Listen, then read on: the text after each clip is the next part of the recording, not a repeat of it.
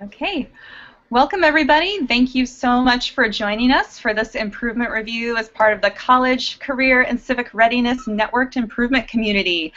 We are really excited to have Jessica from the Big Picture team sharing the work that she's been engaged with her team at Soledad Enrichment Action Downtown School. So go ahead and move to the next slide. I wanted to give just a quick overview of the protocol that we're going to be using today. We're going to start with about 8 to 10 minutes for Jessica and her team to share what they've been engaged in, share some of their improvement work, and pose a question for us to have some dialogue about and help them think through. Then from there, we'll move into 5 minutes of clarifying questions so we can kind of understand their dilemma and their context a little better. 7 minutes of probing questions where we get to kind of move a little deeper with our questioning. And then we'll have about 15 minutes where we're going to just discuss their dilemma and our ideas around it and possible next steps for them. Once we're done with that, we'll have Jessica and her team. They get the last 3 minutes to come back and reflect on what they heard, possible next steps. And it would be great, Big Picture team, if that in this portion, if you could actually articulate some clear next steps, that would be fantastic. And then we'll take a little bit of time to debrief the process. So the norms that we're going to use for this discussion are hard on the content, soft on the people. We're going to be gentle with Jessica, but we're going to really try to push her thinking and that of her team. Kind, helpful, and specific. The more specific we can be in our celebrations and our suggestions, the more helpful it's going to be to Jessica and her team. And I'm going to be a very active facilitator. Online is always a little wonky, so we're going to kind of embrace the silence, but I'm also going to do my best to integrate whips where I'm asking everybody to share, and I might just call on people or ask you to chat things into the chat box to get us rolling. So just be ready for that. I'm going to do my best to ensure that we're sharing the air and hearing from all voices. All right, so with that, we will let the Big Picture team take it away. So Jessica can begin with you want to talk about Soledad? Can you hear me? Oh, do we lose Jessica?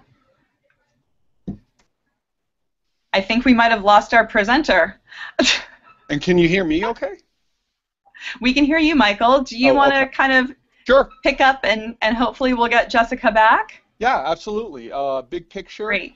Has been around for 20 plus years and it's an approach in which the education's built around students' interests.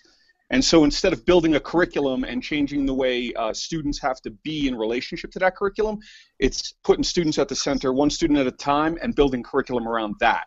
A core pedagogy, a core move is to have internships that are based on student interests. And so education is often based on authentic work with mentors in the real world. Jessica? Did you get that? We're having internet issues in our building. Okay, yeah. How about introducing Soledad? I just talked a little bit about Big Picture. Oh, okay, great. Soledad Enrichment Action is a small school spread out over 15 locations in LA. They primarily serve high at-risk students, such as kids who have been dropped out of school, who have been in juvenile justice, or who are severely behind in credits. So the teachers at our school, prior to this, we had been LA Big Picture High School, and because of funding, we closed, and so now we're at Soledad, and we're running the Big Picture model at one of their 15 sites.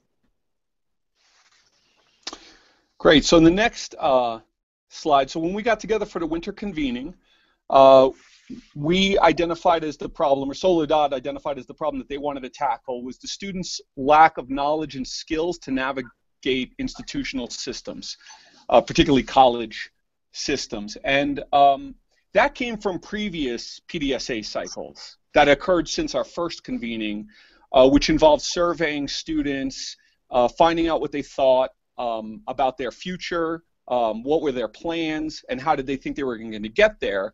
And what was noticed at that time was a gap between maybe an unrealistic self-appraisal, which was there was a lot of people wanting to go to a four-year college, but very little knowledge about how to get there or how to do that.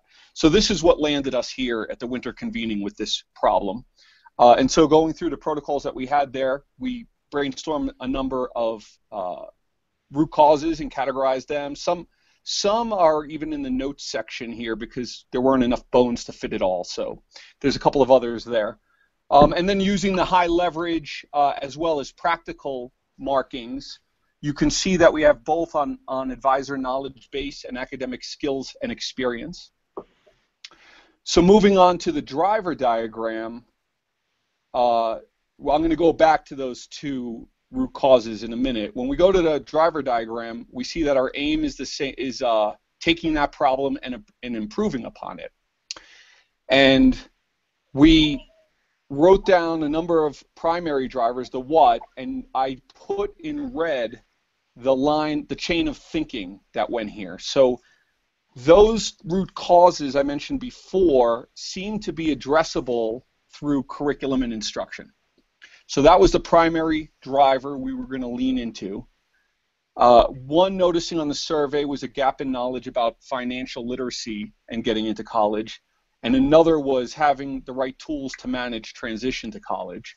So you can see how it leads down to these change ideas, which is to offer financial literacy workshops and to create a post-secondary planning tool that could then be monitored to help with, used as a tool to manage transitions.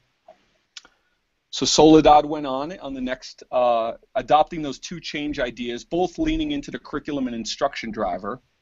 And this is where Jessica can pick up on the PDSA cycles that they were running at Soledad as a result of this theory of action. Sorry, I'm trying to still get my computer to stop freezing. Okay, so yeah, based on what Michael was talking about, what we've noticed, we decided to try two change ideas, one of which was running a financial literacy seminar at our school, which we've done every year, but we decided to expand it this year and put some more research behind it. And the second was to have our kids start implementing a post-secondary plan. And that's actually multiple PDSAs, and we did that first one. So we've done 2 PDSAs so far and have 2 to follow up on. I don't know if we move on. Okay. So our first PDSA took place last Saturday on the 6th. So our premise, as Michael mentioned, is that we think students and parents are not knowledgeable about the financial aid process. I mean, a lot of that's come from empathy interviews, but also from the data we've actually collected where they say they're not aware. And in the past, we've also had students not attend college even though they were accepted because of financial aid issues. So we invited all 11th and 12th grade, which is very small at our school. We had the students and the parents fill out a pre-survey before the workshop, and then we did a Cash for College workshop where students filled out the FAFSA. They learned all about how to take out loans, what grants are, what scholarships were, and how to apply for the Cal Grant. And then after the workshop, we had them do a post-survey. And so we had 13 people, including parents, complete the first survey, but only 10 in the second, because we split into 2 rooms for Spanish and English, and some people had left without taking the second one. So that was our first PDSA. And up next is some data about it. So we'll just go through these really quick. These are Google charts, so they can be a little confusing. If you look at the actual numbers rather than the chart, it's a little easier to understand. So the top chart is before the workshop, and the bottom chart is after. So you can see that we asked them, should you follow the FAFSA for each year you enroll? And at first people were, there was 8 people that weren't sure, but after the workshop, almost everyone was sure that that is true. You want to keep going on the slides? I'm just going to go through these really quick. So this one asked if they understood the financial aid process, and no one strongly agreed with that. We had 4 agrees, and afterwards we had 5 agrees and 2 strongly agrees, so we felt that was a big improvement. And this is understanding the difference between grants, loans, and scholarships, because many people at our school didn't understand that loans had to be paid back, or didn't understand that grants are free money. So you can see that was not a huge difference in that one. You went from 1 strongly agreed to 2.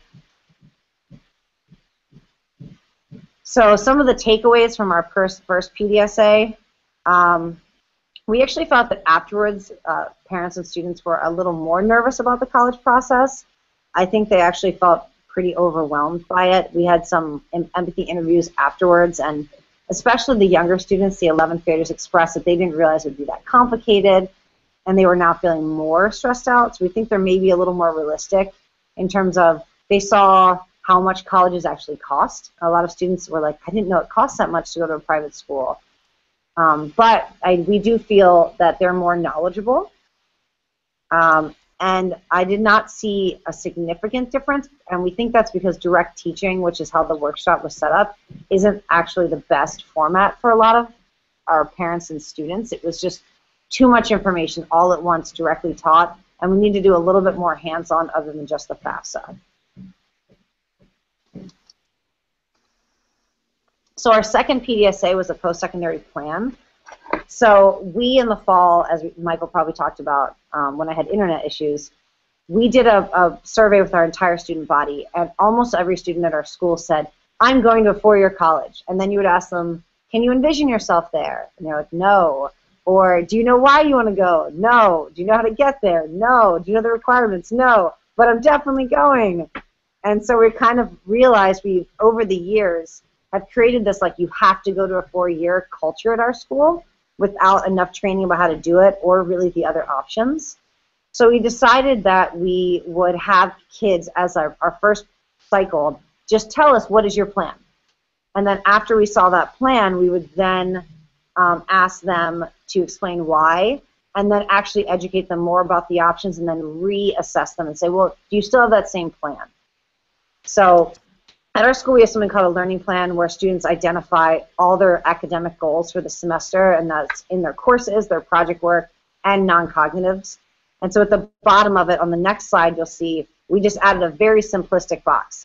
After graduation, my plan is four-year college, community college, job, internship, or other, and then because. And we gave them no prompting. So we wanted just them, based on what they've heard, like, what would they put?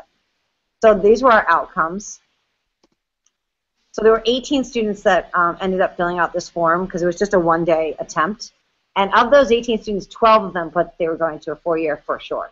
And 3 put that they were going to a community college, and you can see the breakdown. So this was surprising because about half of these kids are severely behind in credits and have a GPA of 2.5 or lower. Many of them have a GPA below a 2. But we're like, I'm going to a four-year college. So that was definitely one of our findings. Sorry, I want to. So you go to the next slide. Our takeaways from this is you can see a majority of students said they planned on attending college, and then I have a lot of data about their whys were typed up, and many students said, actually, I don't know why, but I feel like I'm supposed to. I don't know what school I would go to. I don't know what I'd major in.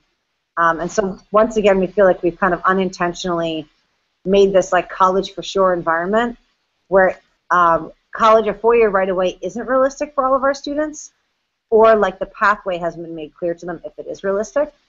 And then we noted that all 3 of the students that chose 2 years said, I'm really not ready for a 4-year, and it stresses me out that I feel like I'm supposed to go to a 4-year right away. So our next steps is we would like to create a school-wide financial aid literacy curriculum, because in the past it's really been focused on just the seniors. And when we noticed we did the workshops, our seniors felt great after the workshop, but our juniors and our junior parents were super stressed out. Like, why have we never heard this information? I never even knew about there were different kinds of loans. I didn't know about government loans versus private loans. So we want to create and implement a school-wide financial aid workshop for students and parents, and then resurvey. And we want to create and implement a curriculum for post-secondary planning and resurvey students and see if their choices change from 4-year to anything else, or if they say 4-year but they know how to get there and why. So there's some typos here, but sorry about that. But so we want to know if, how do we know if what we're trying to test for is actually based on the actions we took? We're not actually sure if, like, these students, like, it's our hunch that students are answering this way because of what we've implemented at our school, or like kind of the school college going culture we have, but we're not actually sure why. So we want to make sure that when we do these surveys that we're collecting data. I'm not wording this well. That the students' responses actually correlate with what we've been doing. So I'm like, do you actually understand this information more because of the workshop, or is it because you read on your own or something like that? So, and how are we measuring that? So that's kind of our focus. We're not really sure we're measuring these things accurately, if that makes sense. Okay, great. I think I have a little bit of an echo, but there it goes. All right, fantastic. So thank you very much, Jessica and Michael, for sharing your dilemma and your context. We're going to take 5 minutes now of clarifying questions. And these are those questions that are brief, factual answers.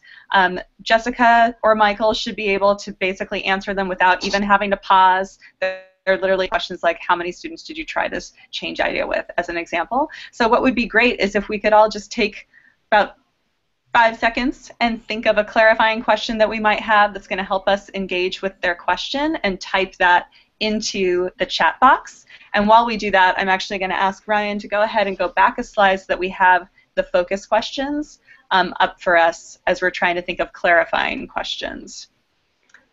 So feel free to chat those into the chat box. And it sounds like we're really trying to hone in on how can we measure what we're after, and how will we know if what we're actually doing is having the impact we hope it is. Yes, thank you. Okay, great. And for those of you who are viewing, please feel free to post in the G+ window or use the Q&A function, and I'll happily post those questions in for our panelists. Fantastic. Okay, so it looks like we've got some questions rolling in. How about let's start with Rob. Rob, do you want to unmute yourself and ask your question? Yeah, I'm unmuted, but can you hear me? We can, yes. Oh, that is so cool. All right. So, I had 2 questions. One is how many students do you have overall? And the second was I have a question about advisory groups and how they are structured. Are they by heterogeneous by age?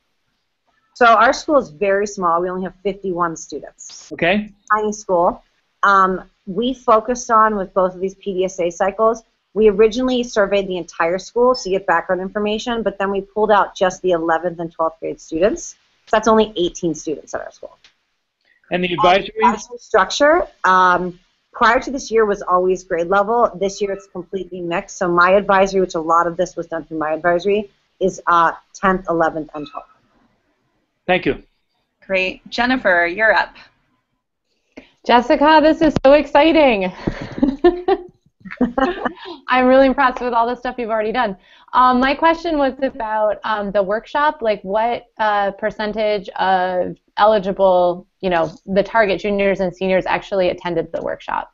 Okay, well, we had 4 seniors, and we only have 4 seniors, so that's 100%. And juniors, I know, right? Juniors, we have, okay, let me think, 8, 9. We have 10 juniors, and 5 of them attended. Okay, 2 thank of you. them are taking the workshop at a separate date because they had to work and they could not be there, and 3 just didn't come. Okay. Great. And it looks like actually completed it by now, but their date is not on here. And Jose has got a question. I suspect you might have just answered it, which is what grade levels are you focusing on? Juniors and seniors, it sounds like, are the target. Yes. Okay, great. We'll look forward to hearing Jose's voice during the probing questions then. And Nick, would you like to pose your question? Yeah, so do you also have 9th and 10th graders at your school? And yes, do most of your students arrive to your school undercredited? That's kind of complicated. So we do have 9th and 10th graders at our school. Very few 9th. I think there's only like 3 or 4. I'm not totally sure. Prior to this year, like I said, our school closed in June. And when our school had almost 100 students then, and when it closed, our students all transferred to other schools, and then we kind of got picked up by this other school, Soledad, and 40 of our students came with us. But they were all, so we had no 9th graders. So since then, we've picked up a few 9th graders that have transferred in, but we didn't have a location for a long time, so it's been a very strange school year. So the kids that came with us are not very far behind in credits, with the exception of a few. The 10 to 12 that have, I think it's probably actually more like 12 that have come in, are very behind in credits. So the kids that transfer in this year are very behind. Our prior kids had not been, which is most of our junior seniors. All right, Deezy, you're up. Did you call my name? Daisy, but she might be frozen, so go ahead, Rob. Let's see. Oh, are the internship mentors involved in any way in discussions and planning and so on? Of what exactly? In discussions around college and college readiness and what college is about. Yes, because the internships at our school, it's one-to-one. So if students have a mentor, we do ask them to talk about it, and they do. But right now, most of our students are not seniors or juniors. They're in 10th and 9th grade, so those do service learning, so they're in a group mentor program, and so they haven't been talking about college, just the older students. Okay. I mean, to their mentors, they haven't talked about college. Thank you.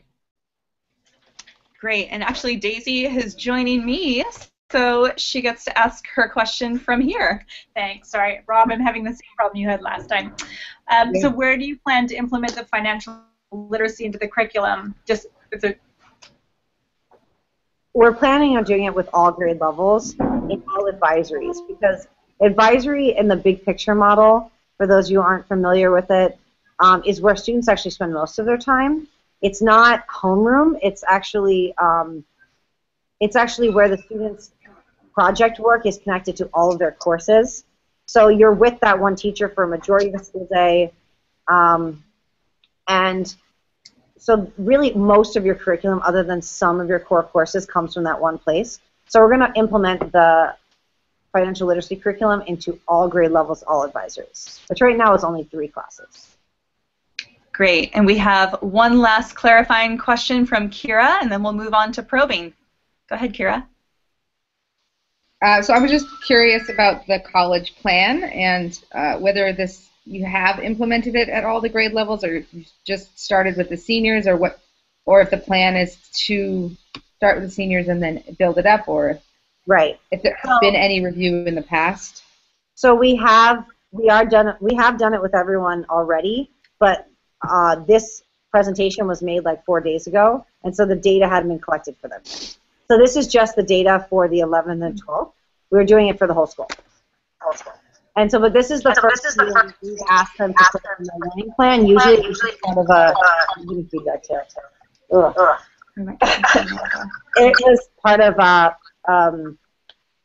interviews with the advisor. Now we're making them formally type up their plan every year, and that is new, and it will continue. We're starting it very basic because we want them to do it without any input from us, like just off the top of your head, what's your plan? And then we're going to implement curriculum and then ask them would they revise their plan or not. But everybody. Great. Okay, so now we can move on to probing questions, and those are those questions that we can dig a little deeper with, and so these are also the ones that we want to be sure that we're avoiding advice in disguise. So questions that start to sound like, have you thought about, or have you considered? Save those ideas for the discussion that'll come next. But some great probing questions are things like, what challenges do you anticipate or you already encountered? How do you see this connecting back to your aim? What surprised you?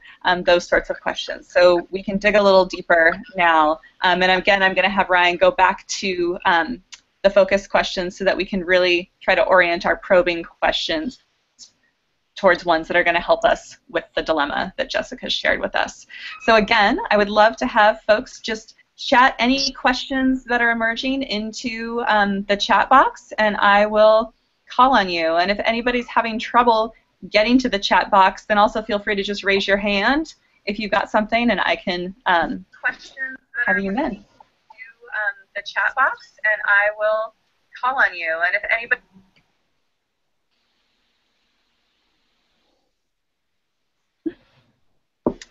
Great. And again, we have Rob leading off the pack. So let's have Rob pose his question, and I'd love to have some other folks roll their questions in as well. And if I don't see any, just so you know, I'm going to call on Pierre, and then Kira, and then Jennifer. Okay, my question is that you've said that your students feel pressure that they need to go to four-year college. I'm wondering what your hopes are for your students regarding four-year college. Well, just regarding four-year college or post-secondary plans in general? Well, four-year college, since that's what they feel pressure about.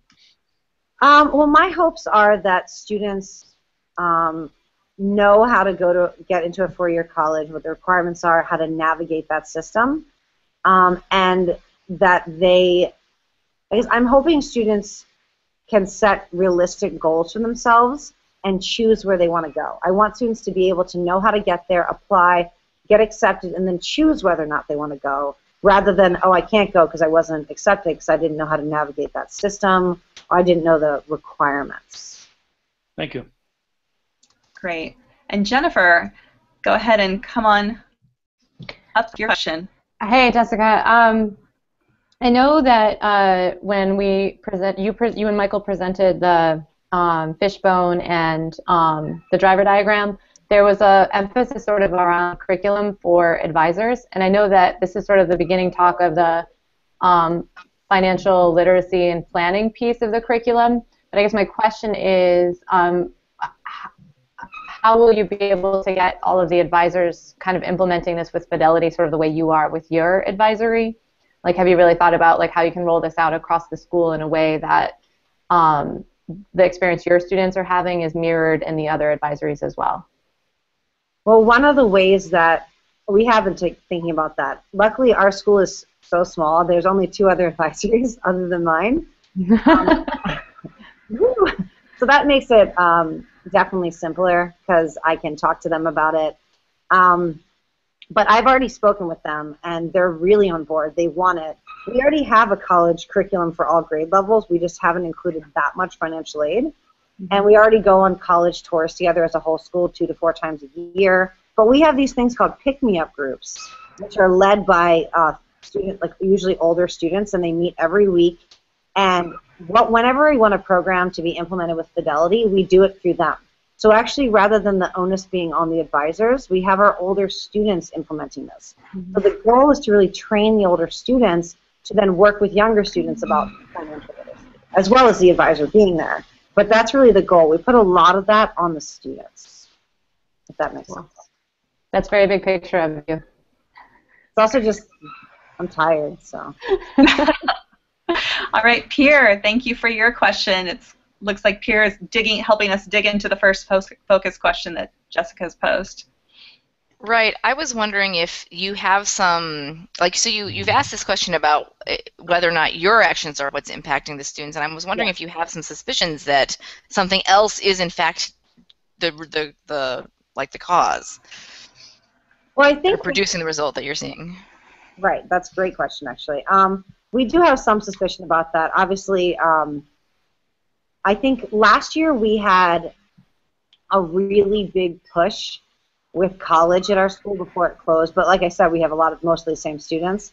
But we had our students, first they interviewed an alumni from our school that either was home for break or Skyped in, and they interviewed the students who were in a 4-year about their non-cognitives, and they were hypothesizing whether or not having like excellent non-cognitive or metacognitive skills made them successful in a 4-year. So every student in our school interviewed an alumni that way. And then they went to a 4-year college campus, and they had to interview 15 people on a college campus and do the same thing. They did these huge reports and studies, and I feel like as a result of that, that was the pressure, but the new kids coming in, that had been our original premise, but now our new kids coming in who we didn't have are also saying that.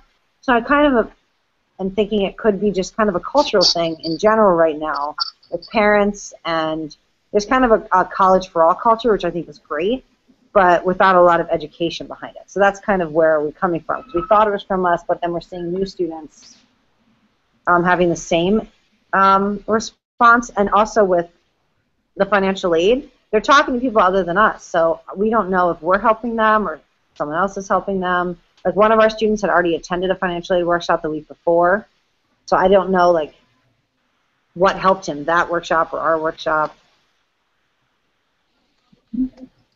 Great. And I think Kira has a question that she suspects might be similar to what Pierre just asked, but I think it might be a little bit different. So Kira, I'm going to have you ask your question anyway, and if Jessica thinks it's different, she can answer it.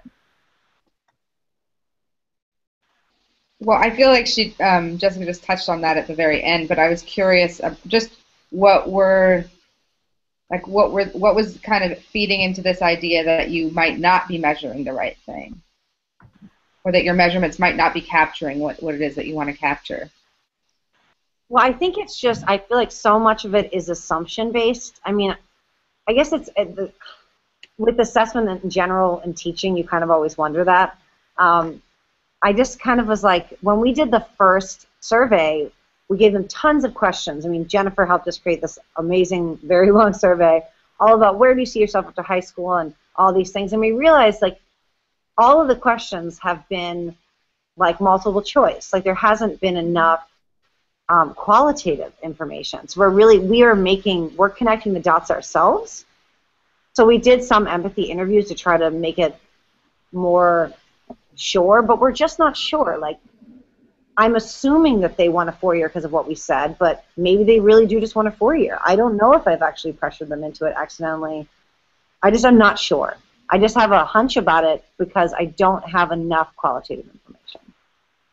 Great. And we're going to end with 2 last probing questions from Nick and Jose. Go ahead, Nick. Yeah, so you mentioned that your students have low GPA and many are undercredited. I'm wondering, do you think that's the biggest barrier for them to get into college and want to go? I actually don't think that's the biggest barrier. For some of them, especially the ones that have like a 2.5 and things like that, there are plenty of schools they can get accepted to, and some of them already have. The biggest barriers tend to be more like navigating the system, which is why that was on our fishbone. Like, they really don't, they get stuck with paperwork, financial aid, and even just convincing their parents they can go. And then a lot of it's also skills-based. You know, if they attend a California State University, they have to be placed based on a placement test into math and English. And a lot of them get put into remedial math. And then they get very disheartened by that because they're having trouble getting accepted to freshman level college math. And then they get stuck in a cycle where then the college will ask them to take a year off to go back to community college. And then it becomes a whole cycle. So I think it's skills and navigating systems more so than their GPA. Great, thank you. And Jose, you get to close out the probing questions. All right, I feel excited. Hey, Jessica. Hi. Well, I was just kind of curious, like, you know, how are you guys currently kind of connecting the learning plan to your overall aim, and then also just if the students are seeing the benefits of, you know, using that learning plan. How are we connecting the learning plan the kids fill out to our overall aim? Yeah. Is that what you're saying? Yes. Well, our goal is for them to see. Eventually, that's where we're starting at.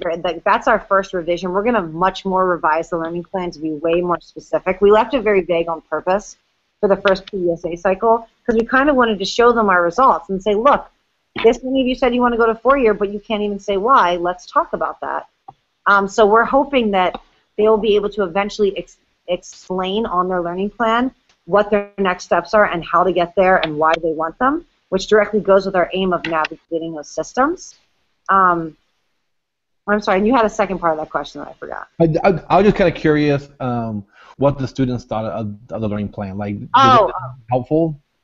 Well, we've been doing the learning plan. That's part of the big picture model. So this is our 10th year using the learning plan, and I find that I guess it depends how it's implemented. The advisors that implement it fully and have kids constantly reference it and revise it all the time, it's incredibly helpful because it's very metacognitive. It gets kids to think about what their specific goals are for every course and what they need to focus on, what their areas of growth are. So for my classes, it's been very, very powerful, and all of my students do them, and all of them use them, and including the new students in my class. But there are some new advisors to our school that had never had that, so they're struggling a little bit. So that's why, once again, I'm having these smaller groups of students from my class. They go in and work with those new students, and they help them with their learning plan alongside the advisor, since they're actually more experts in it than the new advisor is. Great. Thank you, everybody, for those fantastic questions. So at this point, we are actually going to ask Jessica and Michael, the BP team, to kind of disengage a little bit. Not entirely, though. They're going to be listening in, taking notes. There is a note-taking document that we'll post the link to, again, in the chat box. And if anybody has ideas, resources, suggestions, please feel free to open up that document and add any of those insights there. But we're going to move into the discussion portion. So we're going to take the next 15 minutes minutes to really try to do our best to put our heads together around these focus questions. So how do we know if what we're doing is actually having the impact that we hope it is in the midst of all these other things that could be affecting it? And how do we actually measure what we're after? And before we start to dig into those questions, we're going to just do a quick round of celebrations. So I would love to have 5 just to get us going. So I'm actually going to nominate a couple people to get us going. I would love to have Rob and Pierre kick us off with celebrations, and then have 3 other people kind of join in, and you can just chat your name or your celebration into the chat box.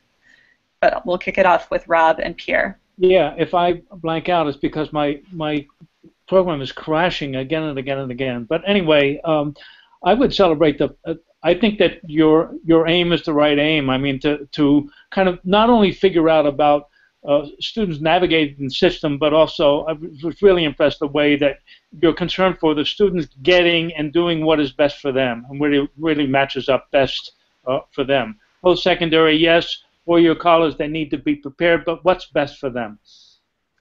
Great. Here? I would add that I think that aim is fantastic. I think that regardless of, I know that you're concerned that maybe it's not your actions that are necessarily producing this impact, but at least the data you showed from your financial literacy workshops seem to indicate that they're certainly learning more about what they need to know, and that is, even if it wasn't as a direct result of your workshop, that's really fantastic. Mm-hmm. Yeah, awesome. Great. And we've got 3 more celebrations. How about Jennifer, Kira, then Daisy? Jessica, I'm always so impressed with your work, and I really feel one of the things that I think is really important about this whole NIC is the way that this work can impact other schools that are part of this organization. And I'm really hopeful and excited that we'll be able to, I don't know if you guys can hear it, there's a 7-year-old screaming about his bath on the other side of the store. A little bit. I'll be on mute soon. But I think that I'm excited to try to be instrumental in how we can roll out a lot of these practices to our larger organization, because I think what you're doing is really well aligned with our network goals, and I'm just grateful for your work. Great. Kira? Yeah, I just want to celebrate that you and your team were really intentional about collecting data before and after the workshop, and involving the parents in that workshop and giving them kind of a voice. I really liked that. I really liked seeing the graphs. They were great. And Daisy? Yeah, I just wanted to celebrate the work that's been done already around those personal learning plans, and the fact that that's something utilized in your advisories on a regular basis. I think that's phenomenal. All right, awesome. So let's go ahead and put those focus questions back up on the screen. If you're not seeing them, you can just click where it says High Tech High, and they will soon be there. But this is the time now for us to just dig into what are our ideas for helping Jessica and her team think about how can they measure what they're after, knowing their larger aim is around ensuring that all students have kind of the knowledge and skills to navigate this transition. So what are some things that would indicate that they do or that they're making progress? And do we have any ideas on how they could know if their actions are actually having the impact that they hope? So I'm going to leave it open for 30 seconds, and then after that I'm going to start calling on folks to contribute some ideas. And just a heads up, Nick, I'm going to start with you. Unless somebody else intervenes, right? Yes, unless Rob saves you. Rob's good at saving people. No, I just have something that really struck me, which is that Jessica's notion that the information needs to be qualitative, and I think that you got multiple choice and this and that, but you need the voices of students, as you know.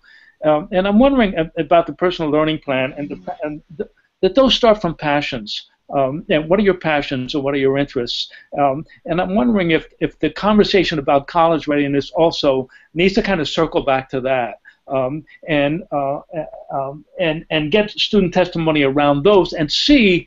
I mean, it's not only that these workshops might have an impact on on one's feeling of readiness, but also on one's sense of interest and one's sense of one's passions. Those may be impacted as well. It's all part of the same package. Great. Thank you, Rob. How about Jennifer? I was thinking about different practices within an advisory that could be helpful for gathering some of this data around impact. I know, I'm assuming that there's a pretty active student advisor one-on-one practice at Soledad, and or advisory circles, and if it's possible that those might be the places to kind of collect some of that qualitative data and get more specific at how students are thinking and what's impacting their thinking.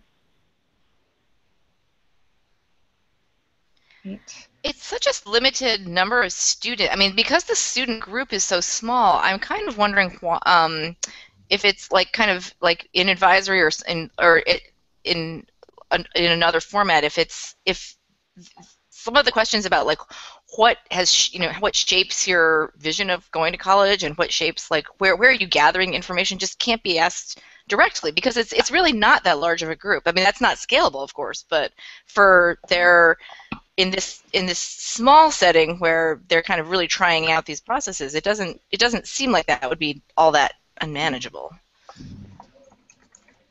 Great, yeah. How about Nick? And I'm putting, just so you know, in the chat, I'm thinking Nick, Kira, Jose, Daisy is how we're going to go next. Yeah, so I definitely would echo, I'm kind of thinking of two things. One, I would echo Rob's sentiments around, like, how are students internalizing this process as part of their story? And then the other thing I think about is how, like, I'm wondering if there are ways to measure how students navigate systems, as you kind of indicated that being one of your bigger barriers. And I wonder are there already some systems that students navigate already, and how do you kind of figure out what those are? I don't know what those are either, but I mean, kids do complicated things, and I wonder how can you figure out what those things are and try to measure those. Great. I love the idea of building off strengths. Awesome. How about Kira, and then Jose and Daisy? Yeah, I guess I'm having a hard time kind of formulating what I'm thinking about right now. It seems like the team is really struggling with like understanding the impact of these like smaller workshops that they're doing, partially by looking at the data, but then partially by kind of having this idea, sort of like projection of where the kids are going to go based on where the kids in the past have gone. And I don't know that that's necessarily, to me it seems a little bit like kind of, I don't know, jumbled or like hard to follow. But I wonder, along the lines of like Rob's suggestion around interest, if there's a way to kind of bring the people, the like graduates and like the students that have kind of gone out into the world and bring them into this experience that the current students are having, and have this kind of like cross-generational conversation that can maybe like surface like in actual data some of the things that are difficult, not some of the things that, or some of the things that are difficult based on the kids who have already gone through the process, and then also kind of build in some support structures for these students who have not yet experienced those things that are difficult. Great. All right, Jose and Daisy, but feel free to pass too. I think we have other people who will enter in.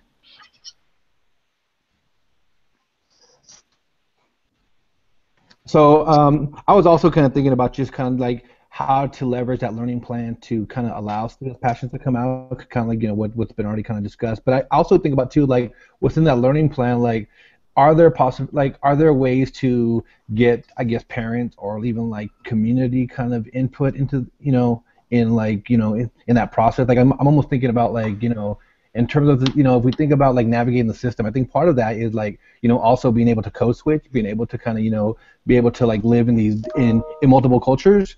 You know, and I'm thinking about like how can that start to be embedded in this conversation around learning plans? Great. Daisy.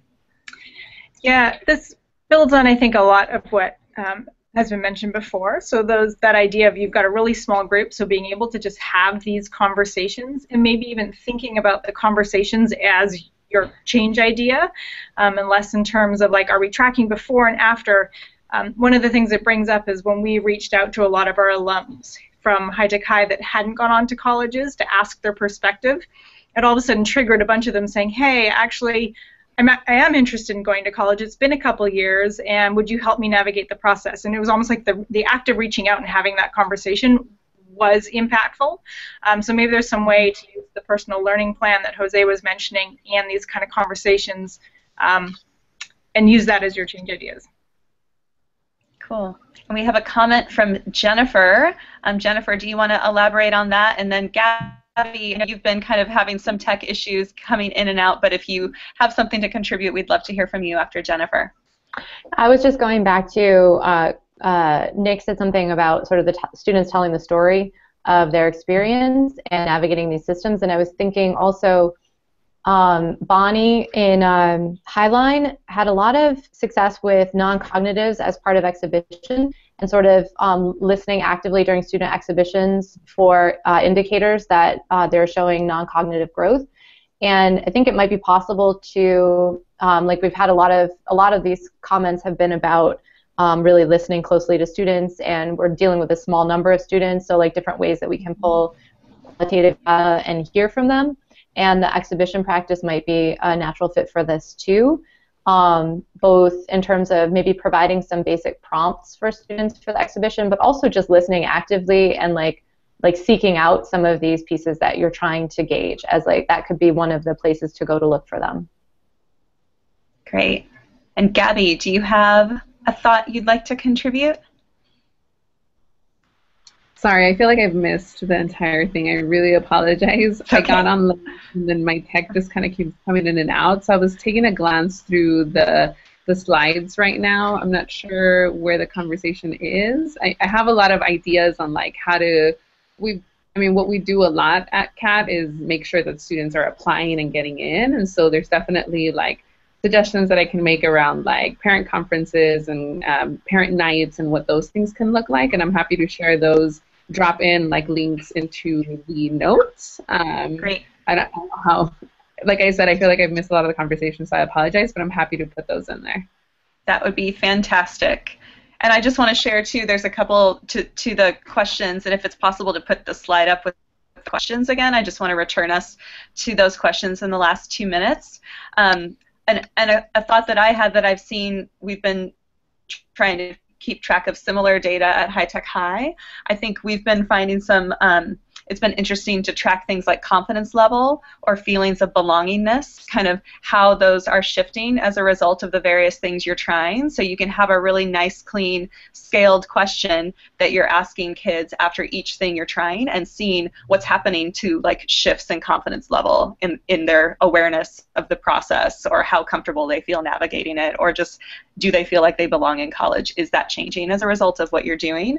And then I also was thinking it'd be great to put you in touch with the group from High Tech High North County, who's developed a really interesting system in their advisory that they're using to basically track every benchmark along the way of a kid applying to college. And the advisors are tracking those things and continually touching base with the students about where they are in that process. But it's a really simple Google Doc that they created just so that they could keep track of where kids are. You might already have something like that, but we could share what's happening in our schools too. So we have about 1 more minute. If there's any other questions, suggestions, kind of resources that folks want to share or further ideas. It just occurs to me that, and I hope I'm not repeating anything, I've been in and out, but that part of the business of thinking ahead to college is about whether this is a place where I can feel I belong and so forth. And I just thinking back to when I was running an internship program in Cambridge where the kids were working in elementary schools. It was situated, our seminar meetings were at Lesley College. And I think, and those kids went to college, and I think the biggest factor in their in deciding that they were going to college was the college snack bar at Lesley College, that they spent time and breaks in the snack bar, and they said, wow, this is college life. I can deal with this. I love that. That's a great note to send us off on. Just have them experience the college snack bar. Perfect. All right. So we're going to invite Jessica and Michael. Feel free also to kind of join in, and we'd love to hear your takeaways.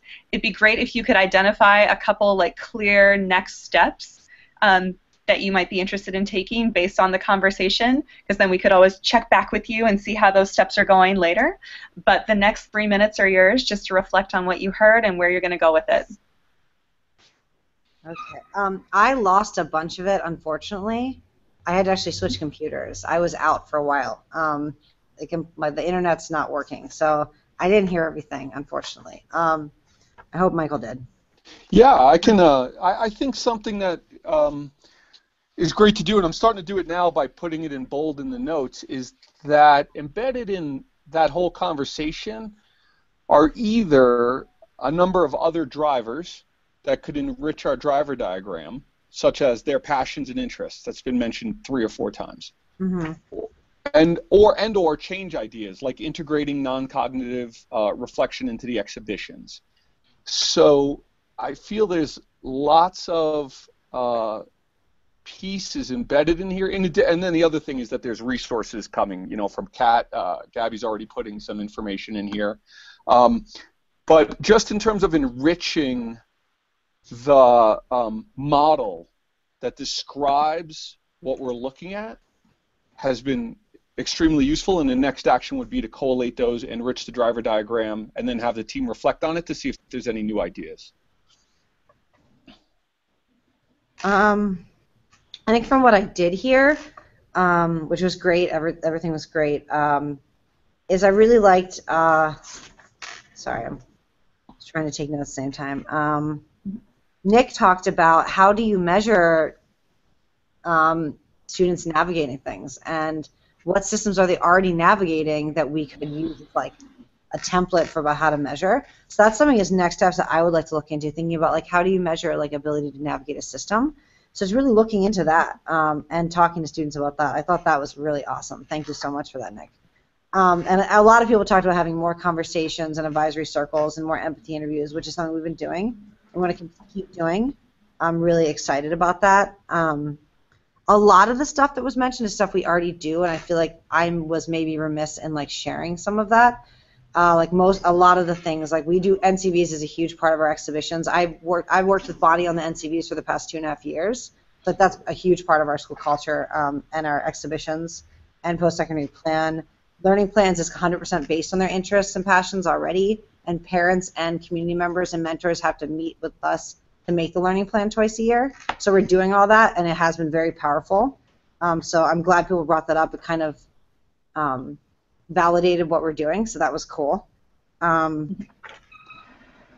We don't have any, I think the other thing I wasn't maybe clear about was we have all of our students apply to colleges. We have 100% of our seniors apply to 4-year, 100% of them fill out the FAFSA every year. We have very little problem with we have a really good tracking system for like getting kids.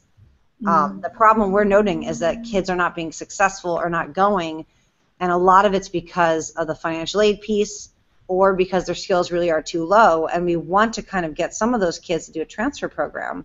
And a lot of our kids don't, I think, because we've unintentionally made them think they have to go to a 4-year first. So now we're trying to be like, yes, apply to these 4 years, but if you're testing really low, let's put you into the transfer program at an excellent community college.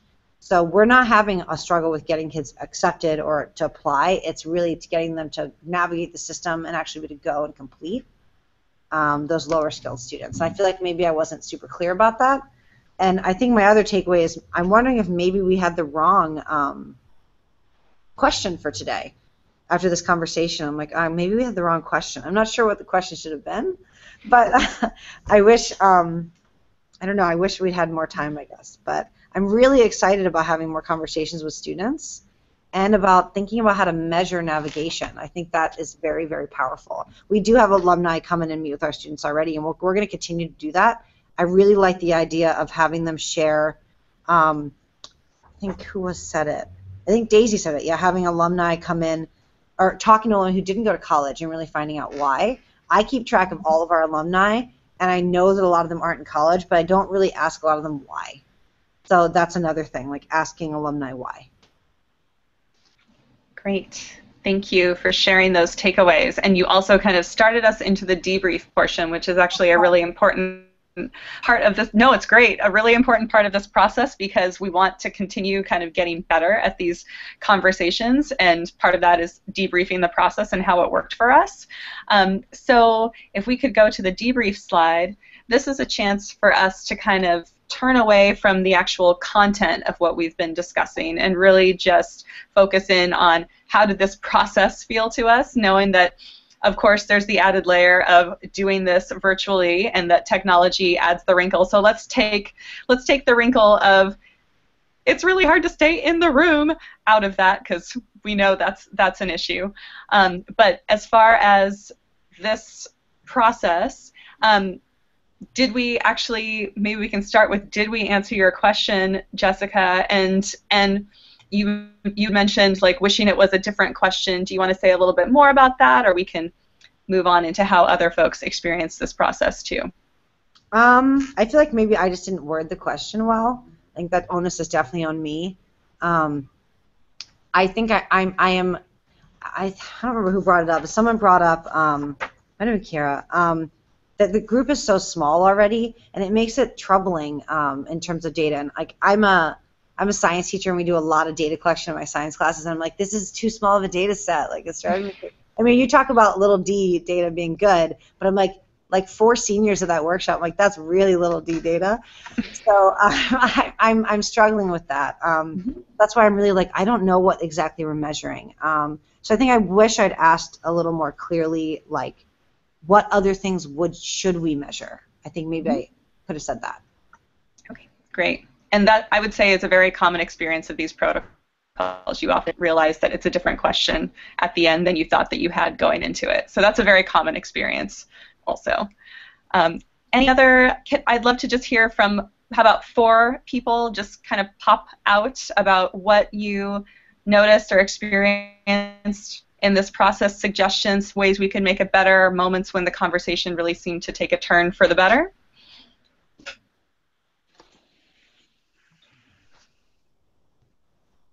Well, I just want to shout out your facilitation, Stacey. I think the way you lined people up for giving feedback or questions helped the conversation to flow, and it didn't feel stilted at all, even though a lot of times sort of online dialogue is really challenging.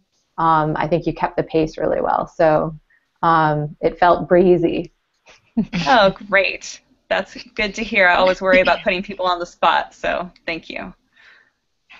Anybody else feel free to contradict that too? No, I would agree with that. I think it was good to kind of I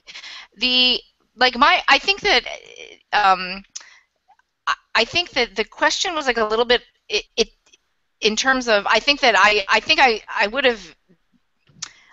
agree that the question wasn't necessarily quite the right question. Like it seemed like a little bit of the scale of the question didn't quite seem like I had enough to contribute, because I think to the point of like maybe there were other things that they could have been measuring, that I think that shift in the question would have been helpful. But as a result, so I didn't feel like I was necessarily had a lot I could contribute to the conversation. But the fact that you kind of kept us moving along and asking us to, participate in and like kind of lining us up, that I think that was very helpful in terms of the process.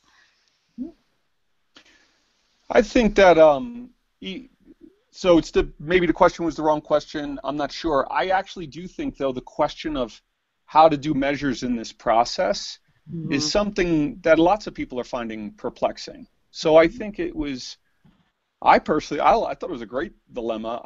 Although I think a lot of the conversation led to good possible change ideas or drivers and less about measures, although there was some input on the measures.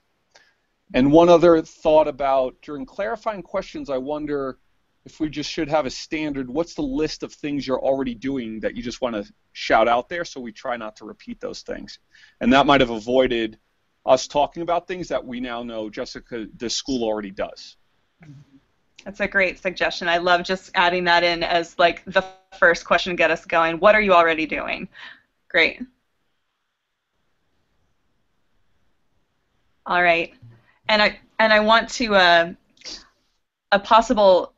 a potential fix for kind of like, is this the right question, is I think as a facilitator, I could have jumped in before the discussion portion and just said, Jessica, like looking at these questions, does this still feel like the right question, or has it kind of shifted for you? That might have been like a nice thing to do to give the opportunity to shift that question. So that's something you can try in future ones as well.